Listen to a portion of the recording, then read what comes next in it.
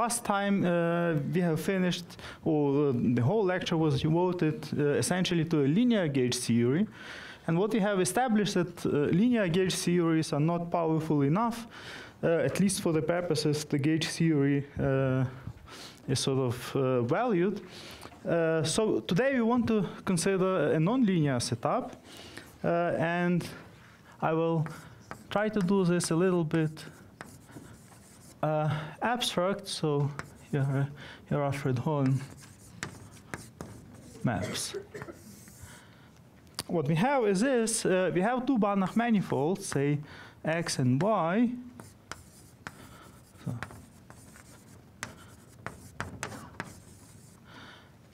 and the map F between X and Y, a smooth map, is called Fredholm if you know the derivative at each point is a Fredholm map between Txx and Ty.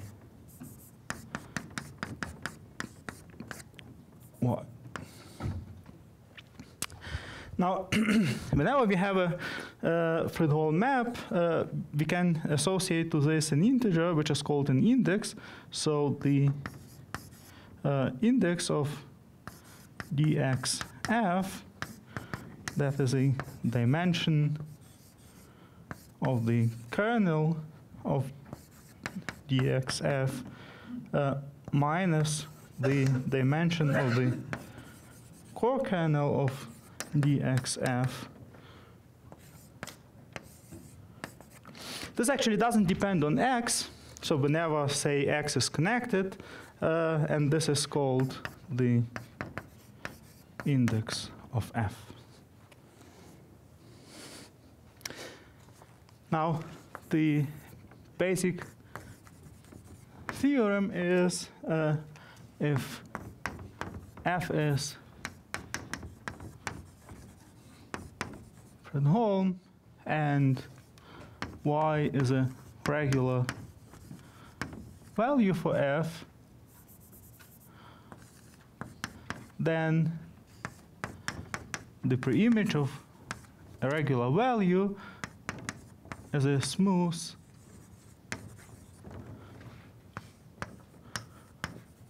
submanifold of dimension d. That is the index of f. Right, this is something that you already know very well from the finite dimensional setup. And Fredholm maps are exactly sort of a class of maps for which many facts from basic analysis go through in almost unchanged form.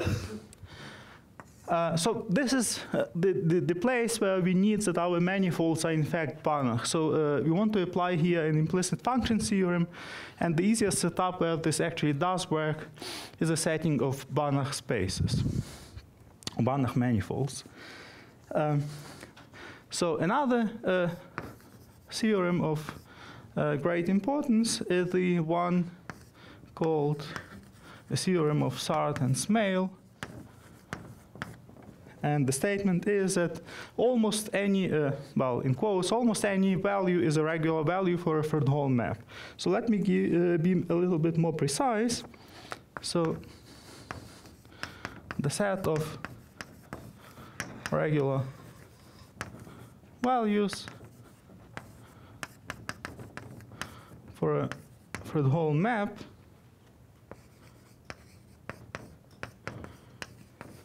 is of the second category.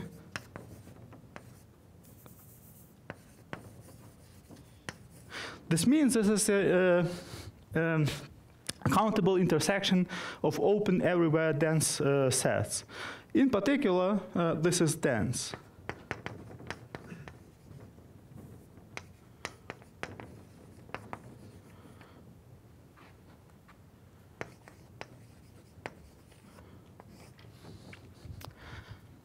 Okay, so I won't prove this theorem, but in fact this is more or less an easy application of a finite dimensional Sartre theorem. Now, one more notion that I need is, I will say that F is proper if a preimage of a compact set is compact. So now let us do something interesting. So let me assume that we have a regular value. So y is a regular value. The index of f is 0. And so if we have, if f is, and f is proper, right, the fact that y is a regular value means that the preimage is a manifold, index is 0, so this is a 0 manifold, and f is proper means that the preimage is compact, so we have a finite set of points. Right. So you can count the number of points in the preimage of y, and this is a well-defined number, and if I take this mod 2, this is called the degree mod 2 of f. Now an obvious question here is, does this depend on y? And of course, because the notation already says this is independent. So more precisely, we have the following theorem. The mod 2 degree is well defined.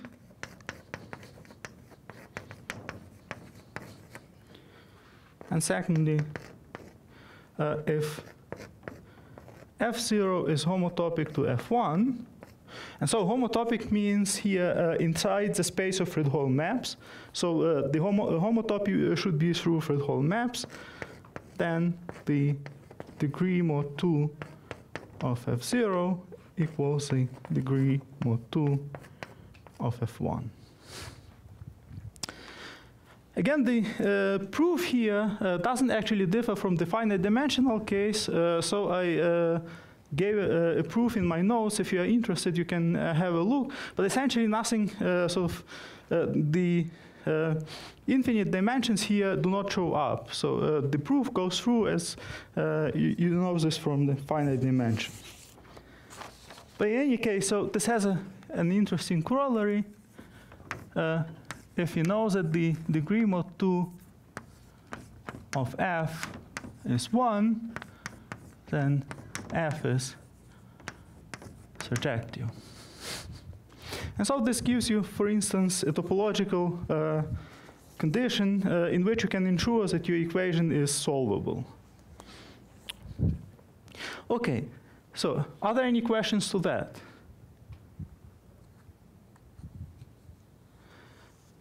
If not, let me complicate things a little bit. So we always want to complicate. Today, the whole lecture is about complications. So here is an alternative approach.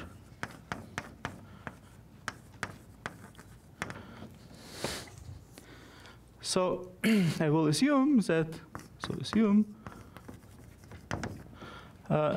we have, instead of just one map, we have a family of maps. So let me denote this by Kelly F from X times W. By the way, so here is one more condition that I should have stated, is that it's well defined, provided y is connected. All right, if y is disconnected, we essentially, we may have, we sort of have just different maps. In any case, so let us assume that we have the whole family of maps. Well, this is again a Banach manifold. I will assume this is connected.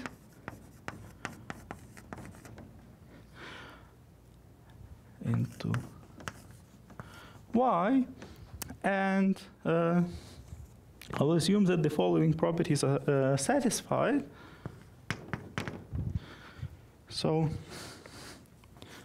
first property is that for any W in W, the map FW, so this is now from X to Y, just a restriction of Kelly F to X times W is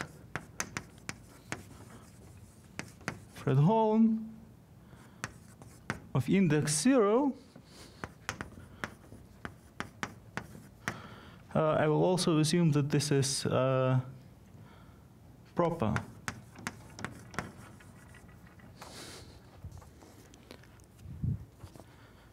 The second hypothesis is that there exists W0 in W such that FW0 is our original map F.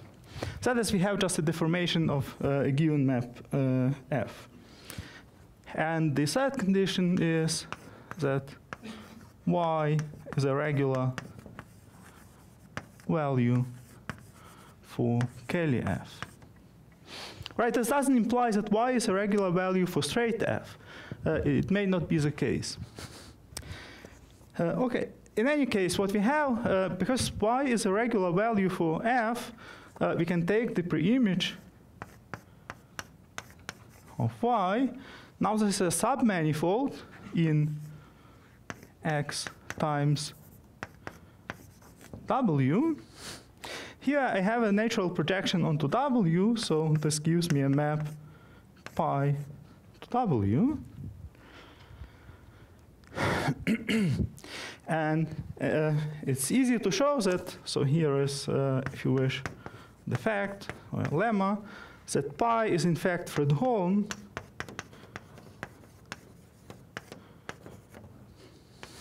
and the index of pi equals the index of FW. If you wish it, this is just the same as the index of straight F.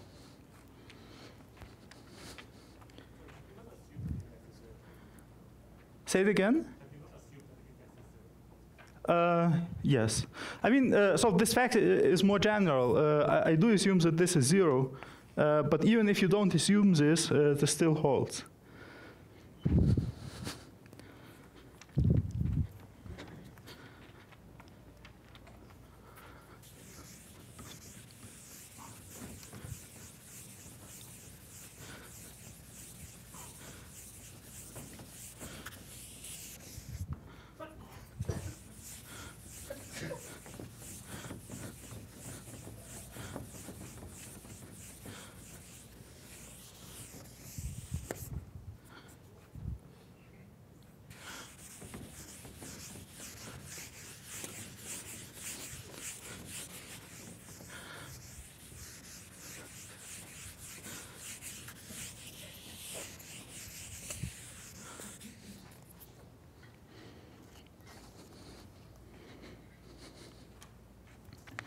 And so by the Sartre-Smale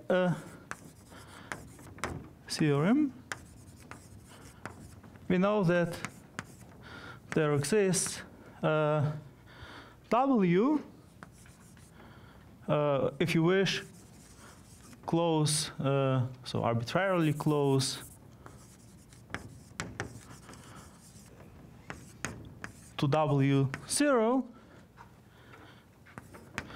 such that W is a regular value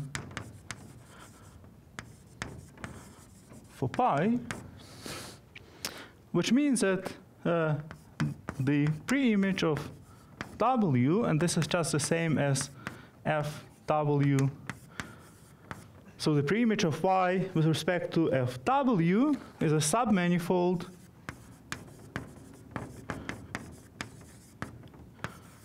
of dimension D. So this is, again, the index of F, and this works, again, in a greater generality, but we can assume this is 0.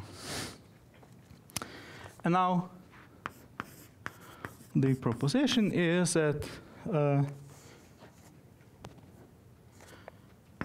for any W1 W2 as above, the preimage. So this is a finite number of points. So I can consider the number. So the number of points in the preimage mod 2. This is the preimage. So the number of points in f w2 minus 1 of y, and they are equal.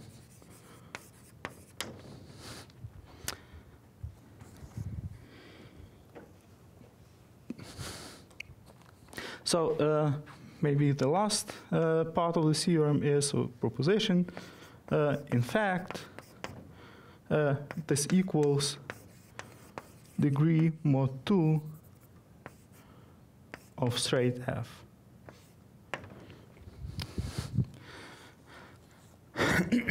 Now here are two proofs of the theorem. One is a little sort of complicated, not quite. One is very easy and one is sort of a little bit more complicated. But since we are doing, so the motto or the slogan of the today's lecture is let's complicate things. So let us do the complicated proof. So here is a proof. I consider the space of passes connecting W1 and W2. So let it be gamma in CK, say 1, 2 to W, such that gamma 1 is W1 and gamma 2 is W2. Now this is a non-empty Banach manifold. Right, so it's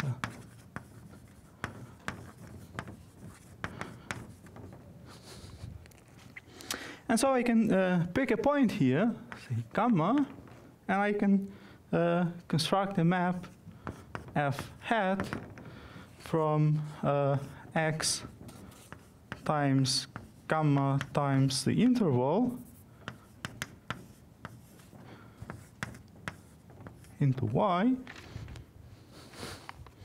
So what I do is this, so f hat of x gamma t is just f of x gamma t. And now it's easy to check that actually y is a regular value for f hat. That is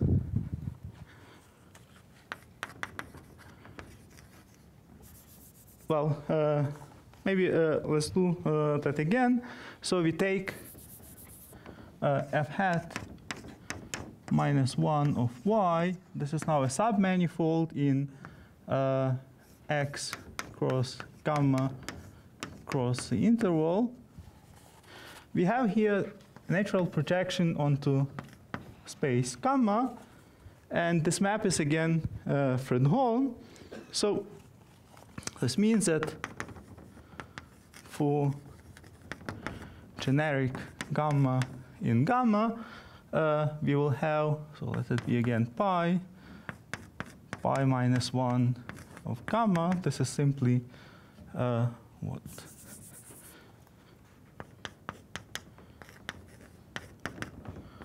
This is the space of those x t's such that f of x gamma t equals 0 is a submanifold.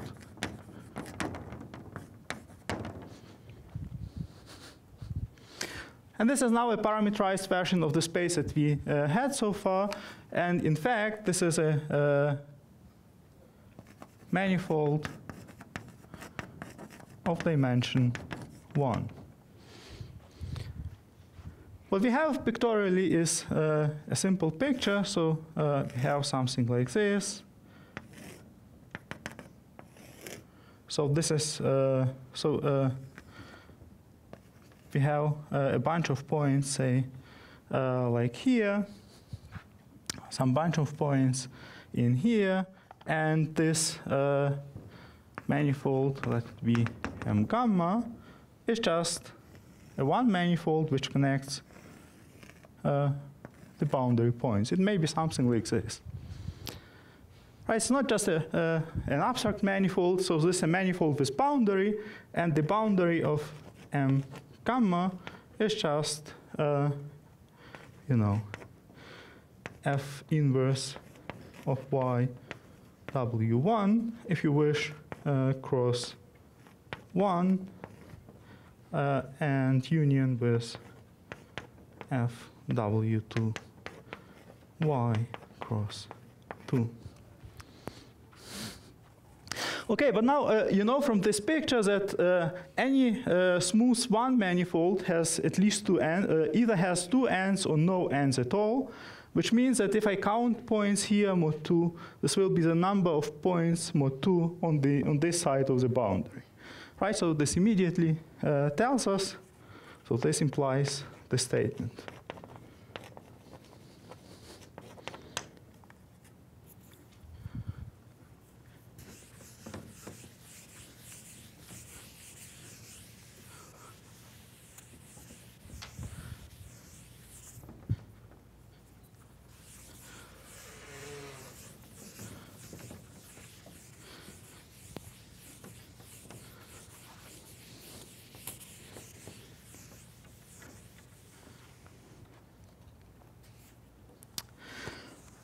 Okay, so now what is the, well, let me give you an easy proof of that.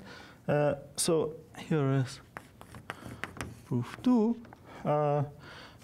Since we know that FW1 is homotopic to FW2, because we can connect W1 and W2 by a path, this is again homotopic to F, then the degree of FW1, so mod 2, equals the degree of FW2 mod 2, and this is the degree of F mod 2. And that's the whole proof. Right, so of course you may ask, why did I consider this proof rather than this simpler one? The point is that the construction of the proof here is more general, right? What we have done here is that we allowed y to be a fixed point, so we didn't need to vary y. And this will be valuable for the equivariant setups that I will consider later today. Okay, are there any questions to that?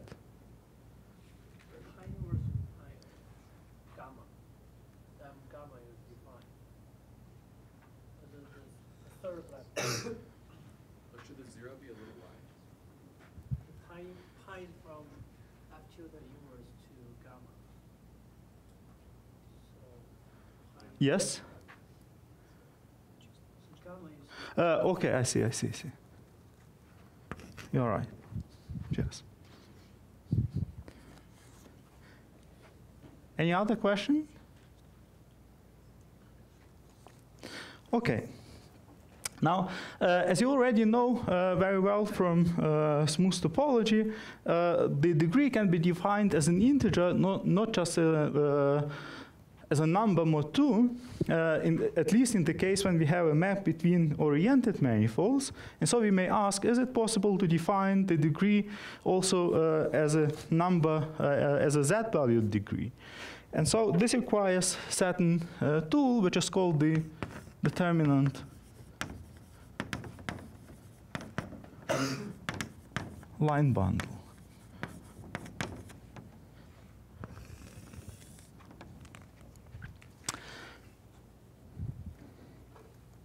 Okay, so the setting is this. Assume we have a family of Fredholm maps, or linear Fredholm maps. So this is where P is just a parameter, lives in some parameter space. So as I said, each dp is linear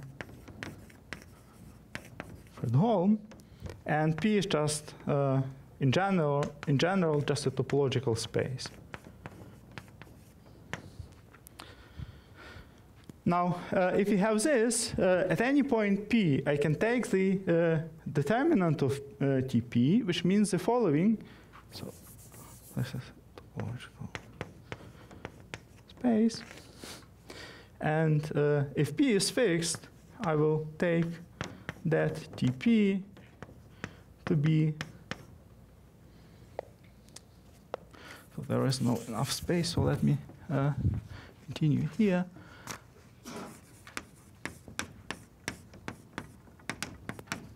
So this is the top exterior power of the kernel of Tp. So we know this is finite dimensional, so we can take its top exterior power tensored with the top exterior power of the core kernel of Tp. And let us dualize the second space. In any case, what we have is, at any point P, we have a real line. And the important fact is that this family of lines is, in fact,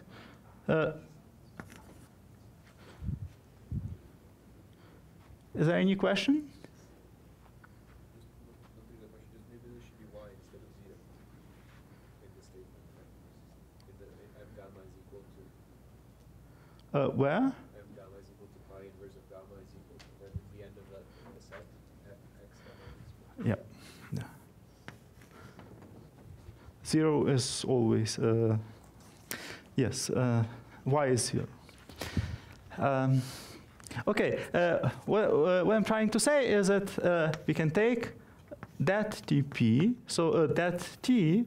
Now this is a family of lines parameterized by points of P, and this is in fact a locally trivial real line bundle. The local triviality here is not sort of quite obvious, because what can happen is if you vary P, the dimension of kernel and of the core kernel may vary, and it's not quite clear that you can choose a local trivialization, but in fact this is always the case, and the proof is again not really hard. But I don't want to talk about the proof of that, so you can look it up either in the literature or in the notes. But let us just take this as granted. And with this, let me assume that we have, again, a family as before, f x times w to y. And the properties are very similar. So fw is Fredholm for any w, say index of fw is d. I will assume that y is again a regular value of f. What else? I will assume that fw, so the preimage of y, is compact, and the last assumption is that the determinant line of d x fw is trivial.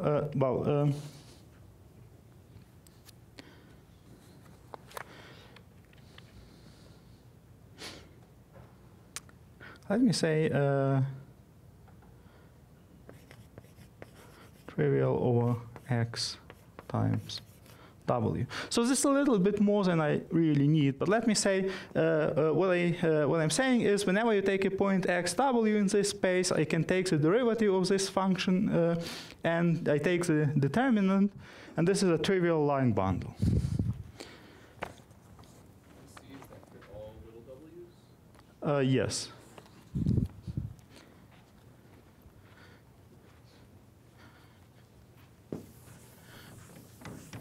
And now, actually, even by saying that the bundle is trivial, I actually mean that the bundle is trivialized. So there is a preferred trivialization of this bundle.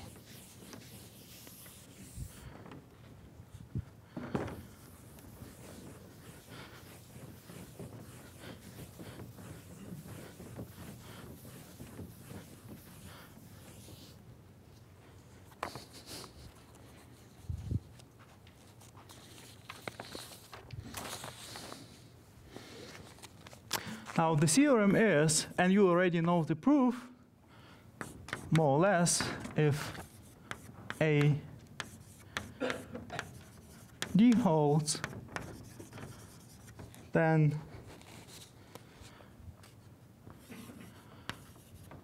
for a dense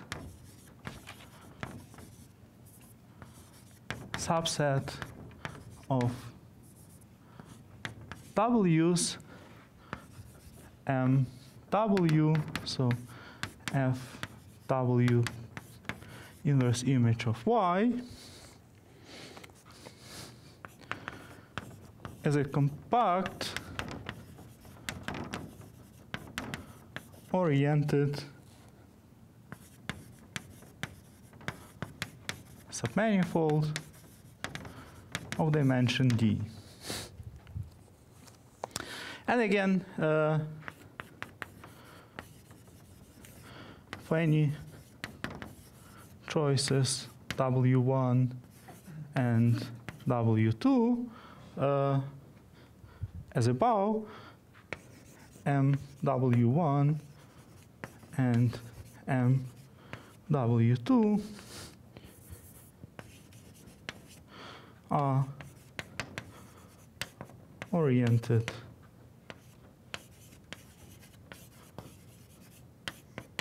Wordland. So what I mean is that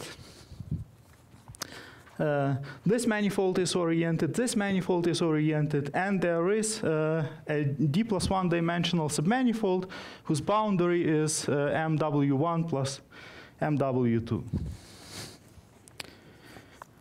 Okay, so here is a proof. Actually, you could yield the proof on your own. The only thing that we need to discuss is actually the orientation. So